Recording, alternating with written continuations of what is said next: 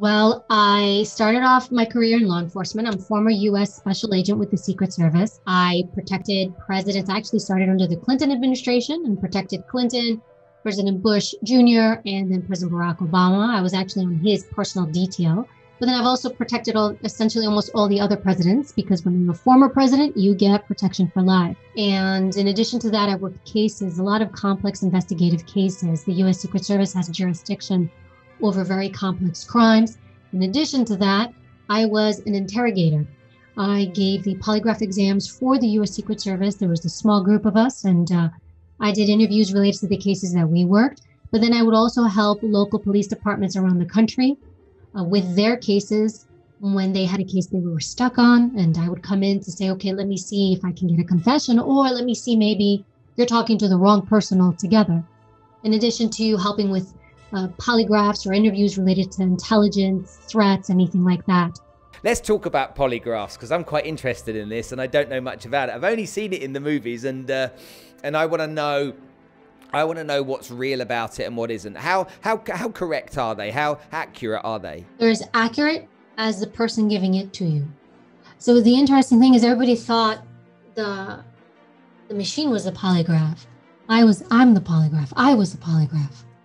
What this machine does, and right now it's a software system. It's a laptop computer with software, and it checks your involuntary system, meaning your blood pressure, blood flow, breathing, heart rate, how much you sweat. They call it the electrodermal activity.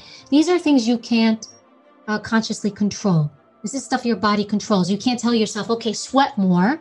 When your body feels a sense of threat, when you feel a sense of threat, you start sweating more. Your hands get clammier so you can grip onto things, or even be more slippery for somebody to hold on to you. I practice Brazilian jiu-jitsu, and when someone's super sweaty, I can't grab them. My hands slide. And so all these things that our body does, it's so intelligent. It's designed to protect us from threat. Now, the idea is, though, when somebody is lying, the body and the mind understand it also to be a threat. So I fear the threat of getting caught in a lie. I might go to jail. I might go to prison. I might get in trouble. But even something as simple as you fear being stopped by a police officer, right? Maybe when you're driving, if you're driving fast, you get pulled over, you think, okay, what are the consequences of what could happen to me? I might lose my license to drive. I might pay a penalty. My insurance might go up. There are other consequences. So anytime we feel threatened, our body responds. You don't have to think about it. Your body does it for you. And if you think about that speeding scenario, if we use speeding as a scenario, you're driving on the highway, you're going super fast. You see the law enforcement officer in the corner, and you do what? What do you do, Spencer, as soon as you see that person? Oh, I panic. I straight away. You panic, you put your foot on the brake, you slow down, and you're gripping the steering wheel, and all of a sudden you feel that emotional change in your body. You didn't tell your body to do it. Your body just did it for you because it's preparing you. So now if your radio was on, you turn off the music because you want to pay attention, because you're distracted by too much. You're focused. You're looking in a rearview mirror. You're gripping the steering wheel. You're ready. All you did was drive by a law enforcement person in the corner, police officer in the corner, and you have this complete change in response. So the same thing happens when people lie.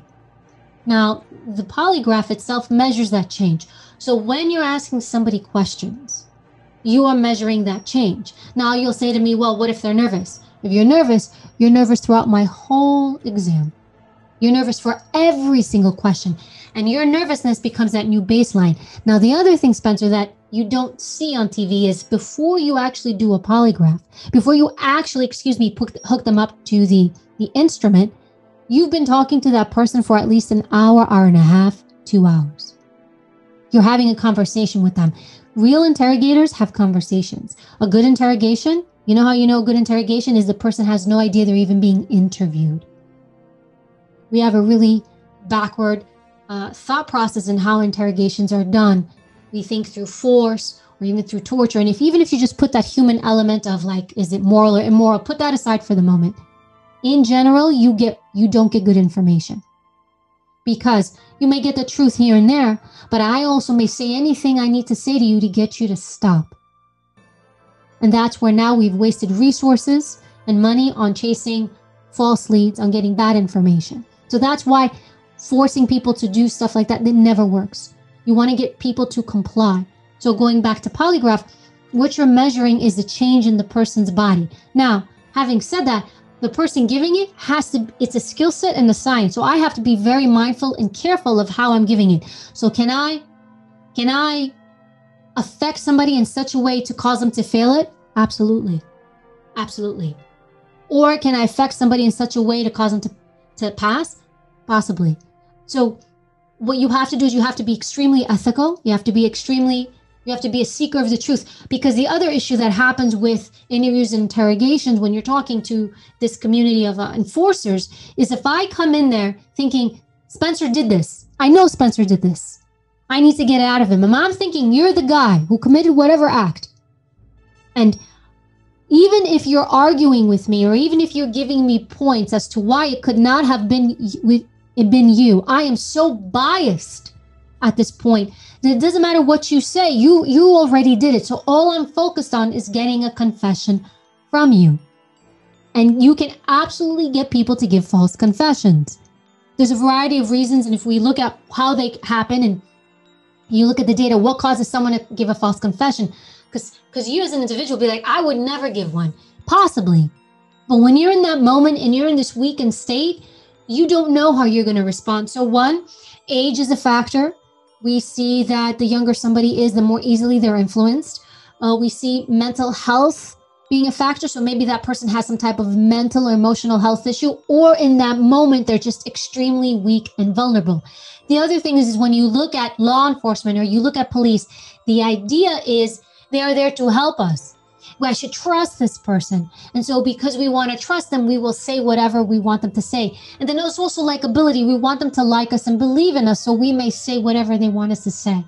So there's so many different factors in which it happens. And we have seen people, at least here in the United States, be exonerated. They gave a false confession. Yes, I did this. Then it's found later they actually did not do it. How on earth did they give a false confession? Again, it goes back to the interviewer.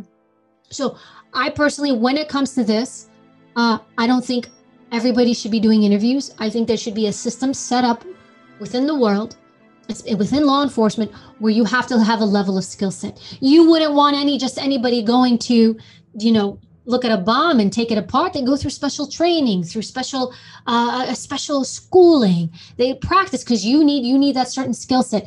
Interviewing people in interrogations and polygraphs is the same thing. We need to educate our law enforcement community more, give them the proper tools they need. I'll give the U.S. Secret Service credit for this. After they trained me in the art and science of lie detection, they sent me to get my master's degree in forensic psychology. Because the idea is you need to understand the human mind, people, and we haven't advanced in the sciences. So we need to be better when we talk to people. So going back to your original question, it depends who is giving that polygraph. Because I will tell you, there are times with all my reading body language and verbal language and detecting deception, I've been through every school and training you could think of. There are moments in my life where I would sit across from someone and I'm like, I have no idea. I had no clue. Are they telling me the truth or not? You'll get those people where they're outliers. And so the polygraph in and of itself was great because it would show me, I just asked this person a series of questions, but there's one question they seem to be responding to. Why is that? Now, it doesn't mean that they've lied to me. It can mean that person's just concerned about it. So I remember once I had an applicant, because I used to also do applicants. Anybody who wanted to work in the U.S. Secret Service, there's a very intensive background check, and you would have to take a polygraph. So when I asked this applicant, about serious crime, have you been involved in serious crime? And they responded, I remember thinking, there's something about this question they don't like. Now, automatically, you would make an assumption, they must have committed a crime. That's why they're responding.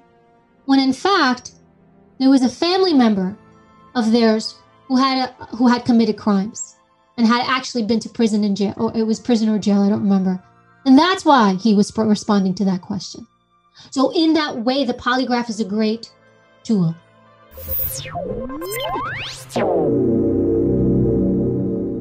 Well, there you have it. Another fantastic episode of this podcast. Evy was just, wow, what can I say?